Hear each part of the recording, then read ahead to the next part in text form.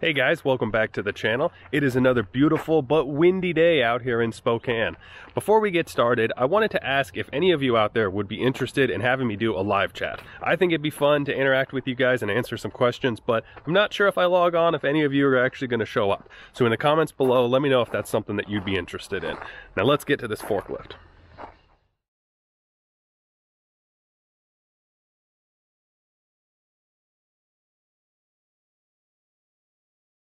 All right, getting ready to load up the forklift with the help of the excavator onto our little trailer here, powered by our Dodge. Let's see how it goes. The end of Austin. This is how Austin goes.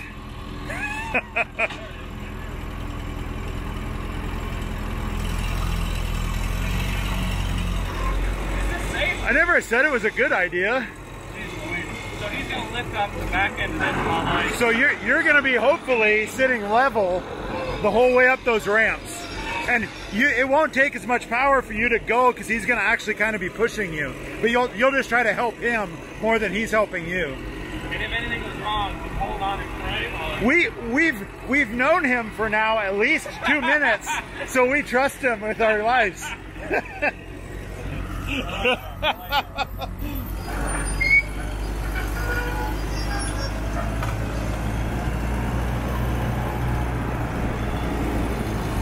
I don't know if this is a good idea.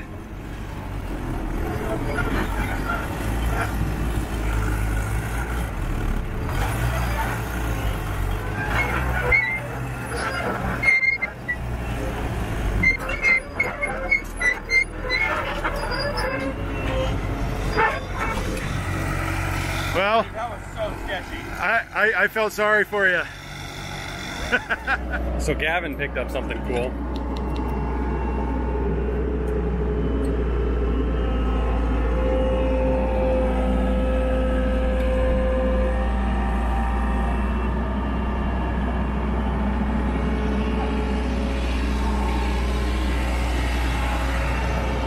What'd you pick up, Gavin? A magnet so I can pick up other stuff.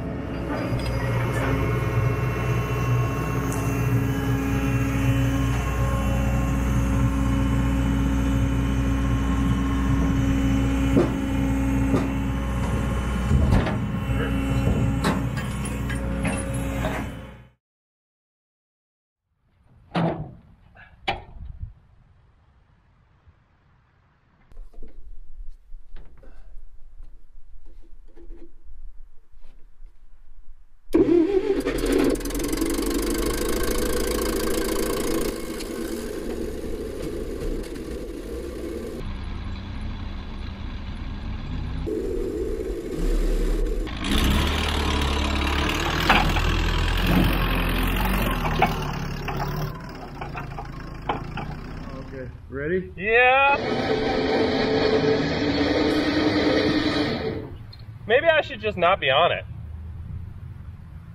Yeah, I don't see any reason for you to be on it. I don't think I'm doing anything except risking everything. Yeah, let's just stand back. Yeah, it's like way high on the right side. It's only gonna go down from now. Ready? Yeah. Watch your forklift fall over.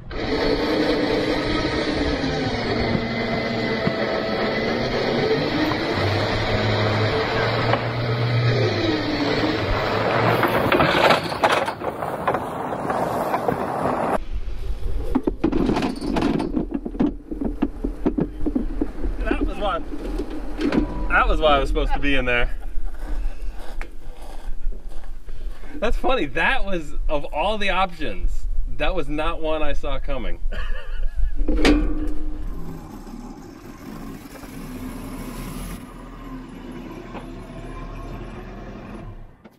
Alright guys, what we have here is a Hyster YE40 forklift. I'm not sure what year it is. I should be able to decode the serial number and figure it out. The last Hyster that I had was an H80C and it was a 1969. This looks about the same era and it does have a 4-cylinder flathead. So it's definitely on the older side.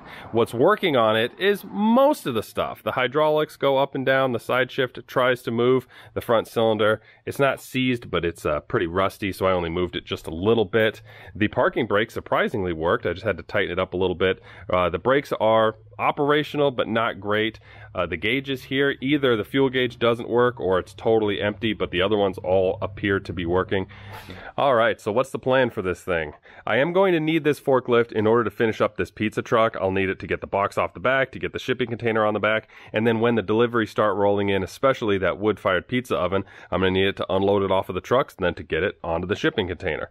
So right now, although everything works, it's not super reliable. I need to make sure that I get the side shift working just fine. I'm probably going to end up replacing almost every one of these hoses just because the last thing I need is to have one of those burst while I'm trying to lift something. And then on the tires here, the one on the right is holding air okay, the one on the left is completely flat, and I am basically unable to steer this thing because it keeps trying to twist on that one flat tire. So first things first, let's get this tire situation figured out, and then I'll go through all the fluids and see if I can get it running as reliable as possible, and then I'll start to remove the hoses one by one and get replacements made. Alright guys, I think I've got the rear axle removal figured out. Before I show you what I think I'm supposed to do, I wanted to show you guys the fluids. This here is the hydraulic fluid. It's a little bit low, but it is awfully clean. A lot better than my last forklift, if you remember that one. This is the engine oil. It is awfully dirty, but at least the level is nice and it has adequate oil pressure. So I will be sending out the engine oil out for analysis to Blackstone just to see what it's looking like, but at least the fluids are looking pretty good. As far as this rear axle goes, I don't have the manual for this yet, so I don't know how any of this really works, so this is just kind of a hunch. I'm sure if you work on forklifts, you'll be screaming at me right now. But basically, that is the axle. I've got the tires straight right now, and so you've got that little service port. I believe that I need to get in there right on the right side. You'll see like a spindle nut. I think I need to loosen that, and then I'll come in from this side and basically tighten that axle, which will loosen it from this end. And then I believe there's just a spacer on here, so it should be like bearing, bearing, spacer, bearing, bearing, lock nut. Remove the lock nut, and then I'll turn the entire mechanism like this, and then I should be able to slide the axle right out, and then both of these tires should come out. I have absolutely no idea if that's right, but that's what I'm going to try. So it didn't make a lot of sense to me that this retaining ring was going to have to be removed on the vehicle because obviously you don't have a lot of room to access it. What I got wrong was that what I thought was unscrewing the axle to allow it to slide out of the hole on the right side was actually like a retainer that holds the axle in. So you'll see in a minute I figure out the correct way to do it.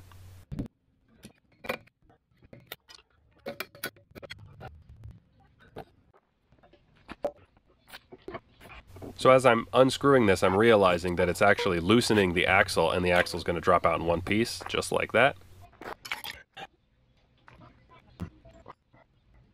And here's the universal sound for I was wrong.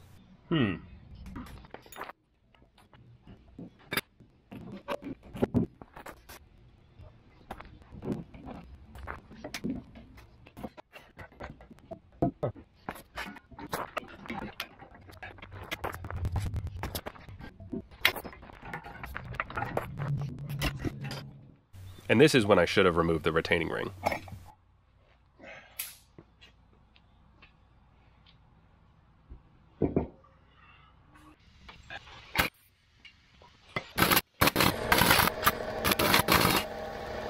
Alright, I headed out to Les Schwab and got a new inner tube. I wasn't able to track down a new rim protector because they told me that these come with the new tires, and I'm not going to be replacing these tires until I'm ready to do a little bit more of a proper restoration on this thing. So the next step is going to be getting the inner tube in there, trying to get the rim protector around it, getting the split rim put back together, get it back on the hub, get the hub back on the axle, get the axle back on the forklift. So let's go.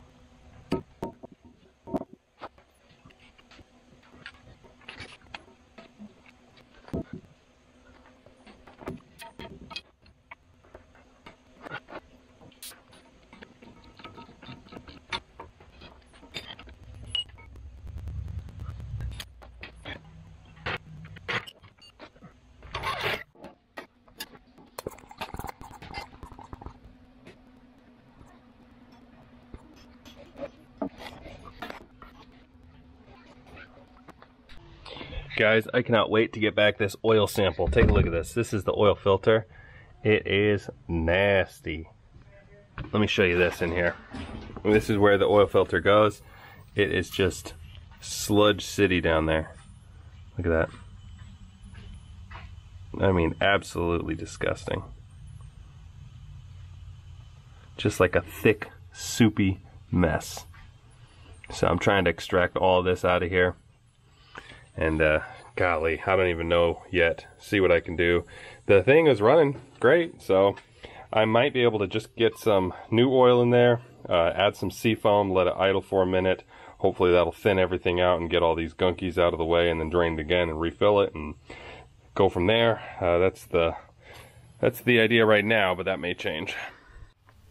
So that is what I decided to do, fill it up with a cheap oil and some seafoam to try and clean it out. Now this thing probably came with a standard weight 30, but I decided on a 15W40 diesel oil. It'll help in the cold climates, and it'll be a little bit thicker when it is up to operating temperature. So I put in 4 quarts, and that left just enough room for half a bottle of seafoam. And then I decided to run it for about 15 minutes, just enough to get it up to operating temperature and hopefully pull out as much of that old oil as possible. I then drained it and filled it up with a Rotella T5 conventional diesel oil while I waited to get the report back from Blackstone.